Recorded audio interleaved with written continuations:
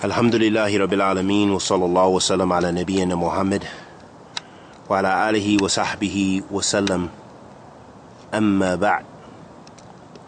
Allah subhanahu wa ta'ala is the only one worthy of worship, subhanahu. And Allah tabaraka wa ta'ala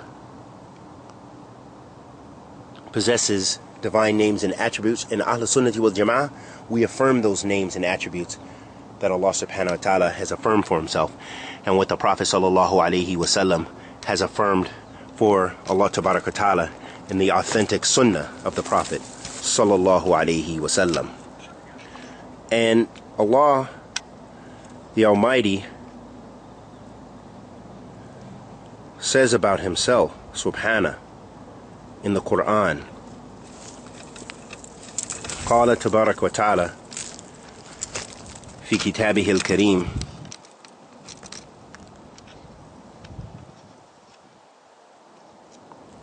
هو أول والآخر والظاهر والباطن وهو بكل شيء عليم.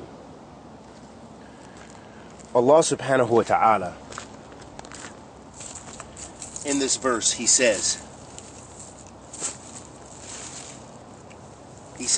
He is the first and the last, the ascendant and the intimate, and He is of all things all-knowing. Allah subhanahu wa ta'ala is all aware and has full knowledge. We learn from this verse, هو أول والآخر والظاهر والباطن وهو بكل شيء عليم. He is the first, the last, the high, and the close, and He is of all things all-knowing, subhanahu. The Prophet sallallahu alaihi wasallam told us the meaning of this verse, sallallahu alaihi wasallam, by saying, when Allah tabarak wa ta'ala says the first, it means Allah is the one before whom there is none, no other. Allah subhanahu wa ta'ala is the first, huwa awwalu wal akhiru, and He is the one after whom there is none.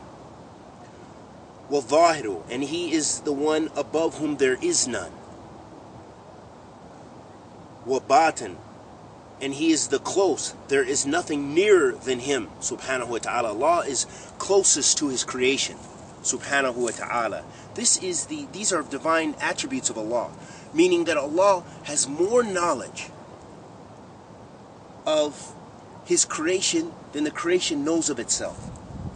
No matter what the scientists try to discover, no matter what the various individuals know about one another, Allah subhanahu wa ta'ala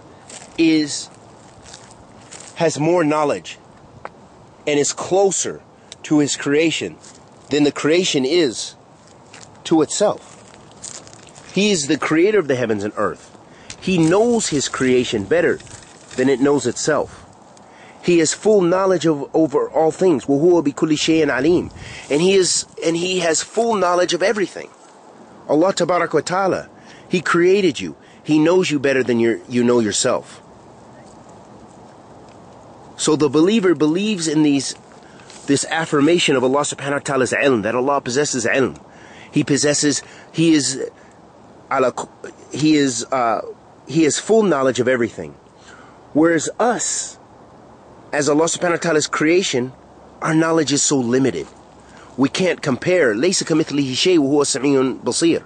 There is nothing like Him. And He is the all-hearing,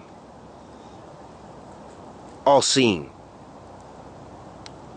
We're limited in our sight. We're limited in our hearing. But Allah is fully aware of all things. So there is no way that you can hide from Allah or hide your deeds from Allah. But in fact, you have to be fully aware that your Lord subhanahu is fully aware of all that you do. And we ask that Allah the Almighty accepts our good and forgives our evil, and blesses us with ilm nafiyah, wa rizqan tayyibah, wa amalan mutaqabbilan. Wa sallallahu wa sallam ala nabiyyina Muhammad wa ala alihi wa sahbihi wa sallam.